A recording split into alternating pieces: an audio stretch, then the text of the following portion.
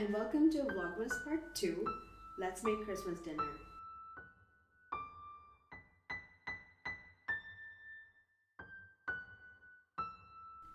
So in the spirit of being in Germany, I have my Christkindl Market cup out. Although I bought this in Chicago. Anyway, so after doing some extensive research and speaking to a ton of friends about what they eat during Christmas and Christmas dinner, the consensus was roast duck. Some households do roasted rabbit, but in this house, in my family, we don't cook any meat at home. So instead of doing a rabbit or what was the other one? Or roasted duck, we're gonna do a vegan meat. I hope you know and you understand that this is not supposed to be an educational video.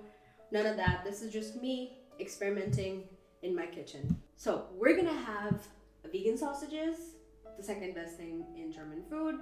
We're gonna do some German style potatoes. We're gonna also dabble in some spätzle, and to top it all off, we are going to make some very traditional and very German dessert. So I hope you'll subscribe, and without further ado, let's get cooking. Let's start with the first course, comfort food, which is Käsespätzle, which is kind of a take on mac and cheese. Don't come for me if that's wrong. But the main star of this dish is your spätzle, your onions, some cheese, some butter, and that's pretty much it. So it's a pretty straightforward and simple prep. Number one, we're going to melt some butter and fry the onions till they're golden brown and crispy. It usually takes about 20-30 minutes. And the second component, spätzle. I bought store-bought one, but you can try and make this by yourself. I don't have the equipment to do this, but yeah, we're just gonna prep this one on the side as well. And then we're gonna layer the spätzle mixture with the crispy onions and the cheese and roast it in the oven. Doesn't that sound just like wonderful? Okay, so this one is for my fried onions, and this one over here is for cooking the spätzle, or just yeah, kind of putting the finishing touches on spätzle.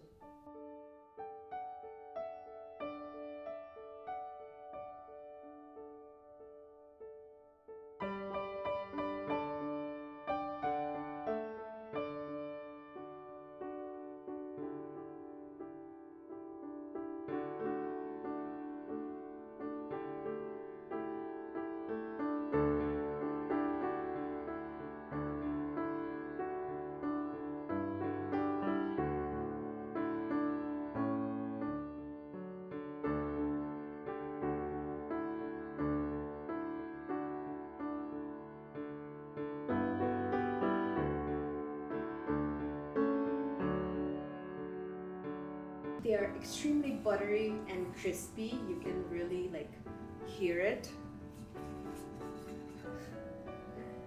Anyway, so this is the last step of this preparation of the Käsespätzle, is just layering this and baking it. So I have a really shallow baking tray. You can bake this in like a deeper, like a cake dish or a casserole dish.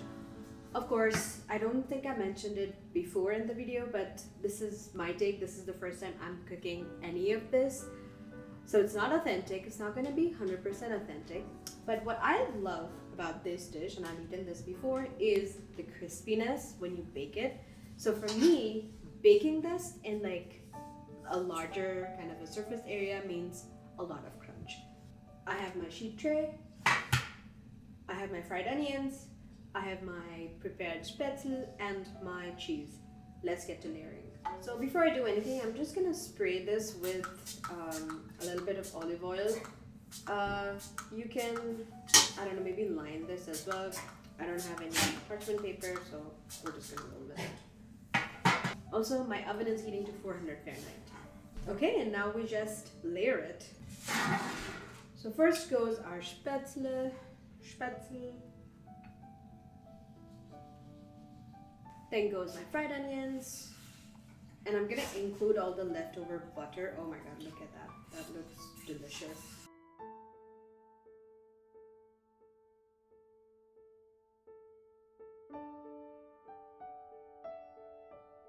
So this means every single bite is going to be super crunchy, crispy, hopefully, and every single bite is going to have a decent amount of onions, which is what I want. And finally, the leftover butter. No butter goes unused here, so beautiful. And for the final topping, our cheese.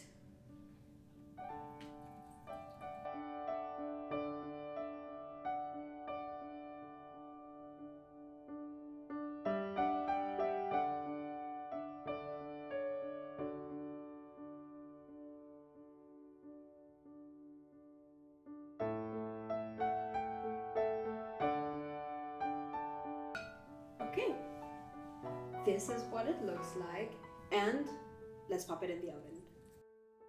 One thing is, if you can make a lot, this is just for 2 people. If you make a lot, you can actually layer it, and I think that tastes pretty good too. It's more like a lasagna style, but that should taste pretty good as well.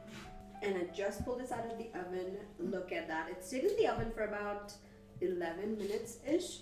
I waited till I saw the cheese melt and the cheese bubble. It looks fantastic. I'm going to hit it with some salt and pepper. You can taste it at this point, but I didn't put any additional salt, so I think it could benefit with like the finishing salt and some pepper. And our first course is ready. Let's get to the next course of our dinner, which is the potato salad. Now, you probably have heard a lot about the German potato salad. We are going to make that today. So we have our waxy potatoes, just standard. We're gonna boil them and then rinse them. We have some vinegar.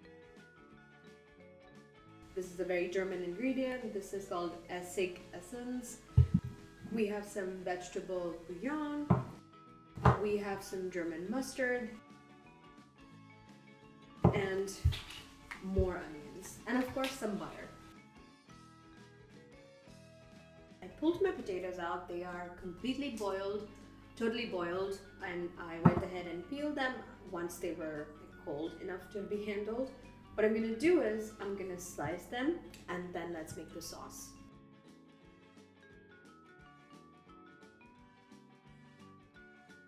I went ahead and sliced the potatoes in this shape, and put it in kind of like a larger dish. Let's move on to making the sauce, which is super simple. All I did was, to the onions, I added my vegetable bouillon with the necessary amount of water. I put some, pretty much the rest of the ingredients in, and I'm just gonna bring it to the stove, bring it to a boil, and pour it all over the potatoes. So we have our boiling sauce ready to go on the potatoes. And we'll garnish with, usually with chive, but I couldn't find any at the market, so just some cilantro.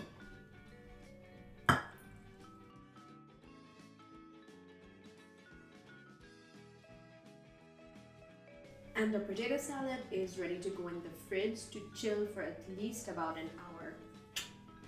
In the meanwhile, let's get to the main event of today, our sausages. This is a vegetarian bratwurst, then we have a chili wurst, and we have a teigwurst. Of course, all of these are vegan. So I'm gonna cook these according to the instructions on the package. And then let's move on to our final course, which is dessert. We have baked German style apples. So I have here 2 apples whole, where I cut off the top bit and I cored it. Then I have mixed nuts that I chopped up into kind of small bits. I have almonds, I have walnuts, and I have hazelnut. You can use whatever you like and want. You can add raisins as well. I have some powdered sugar. I have cinnamon. Usually more than this. If you were making this for yourself, you would put a little bit more than this. I don't like the flavor of cinnamon all that much, so I'm just gonna grab it down. And some lemon juice. And of course, butter. Butter is so important. First things first, let's mix the cinnamon with the nuts, the powdered sugar. It really depends on how sweet you'd like it to be. I would like mine to be a little bit on the sweeter side. And softened butter. Really 1 teaspoon. 1 teaspoon is good enough. And we just mix them all together. Of course, I have my oven preheating at 450 Fahrenheit. And once this is done mixing, which I think it's about now, I'm just gonna give it a little taste to see if the sweetness is okay. Yeah. I think I added too much cinnamon, but it really depends on your own personal preference. Then I'm gonna use the lemon juice to just dab a little bit on the inside of the apples, including the core, just so it doesn't get like overly brown, you know, that kind of stuff. What a fun way to use your pastry brush, eh?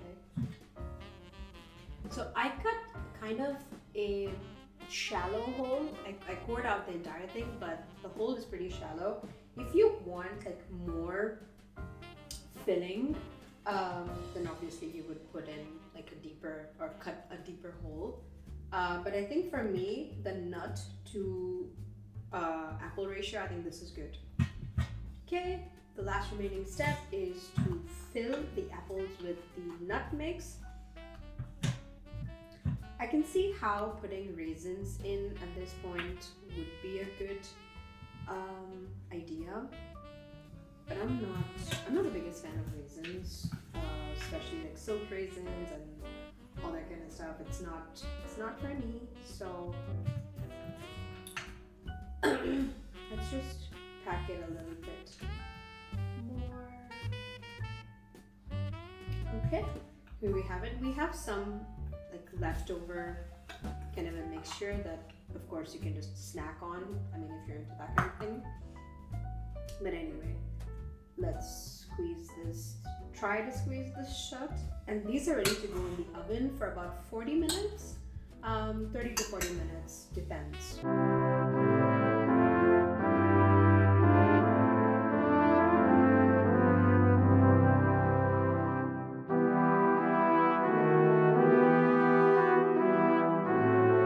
Like that, after I think about 1.5 to 2 hours, we have our full Christmas dinner spread ready.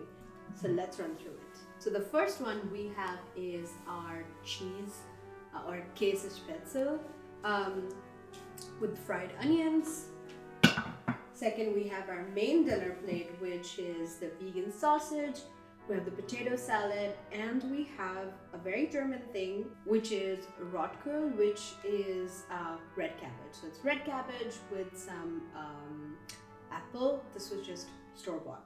And for our dessert, we have the baked apple Bratwurst with some beautiful, oh look at that, some beautiful toasted nuts inside. So my idea was to have like 3 different types of sausages, but that didn't turn out, as you can see. The one sausage came out really, really well, but the other one just kind of, I don't know, became a mush. So not gonna serve that. Without further ado, let's taste. Oh, do you hear the crackle? Oh.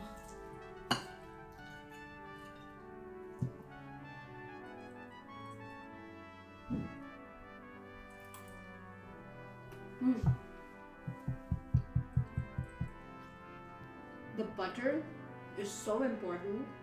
You can really taste the quality of the butter, so use really good butter, but this is delicious. I can definitely see why online it says kind of like mac and cheese. To be honest, it can use a little bit more cheese, but any dish can always use a little bit more cheese, right? Let's move on to the main. I'm really, really excited for this, for the potato salad. Let's make like the perfect bite. We'll do this, and we'll try to get some of this as well.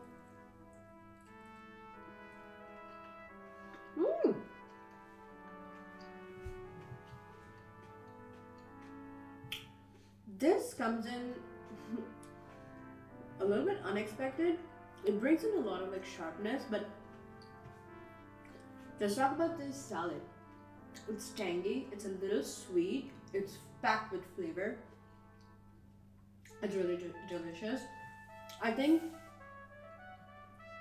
maybe I can cook the onion a little bit before like just boiling them straight off, but oh my god. And it really does help using a beef bouillon or a vegetarian bouillon, something like that, not just plain water. And then let's come to the main star of the show, at least according to me, the main star, which is the bratwurst, which is just baked apple. Oh, it's still piping hot. You can serve this with like a vanilla sauce or like just some honey or just some simple syrup. I'm not going to do any of that. I am just going to taste it just as is. So let's eat the lid with some of the nuts.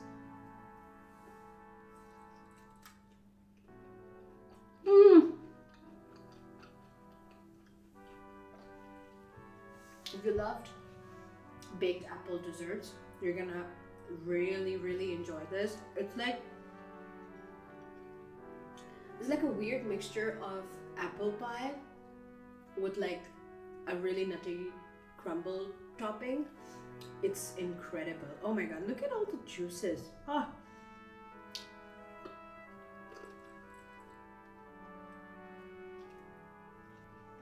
The nuts are incredible. And there you have it, my first ever German Christmas spread. Now the reason I wanted to do this is because, as you know, we just moved to Germany a couple months back, and I've been really diving deep into, you know, the food and food habits and so on and so forth. So I thought this was a great way to kind of get into a little bit of German cooking, see if it's for me, and from what I cooked today, it definitely is. Actually, should we try the vegan sausage mush that I created? I don't think it would taste the best right after the baked apple, but we're gonna still give it a shot.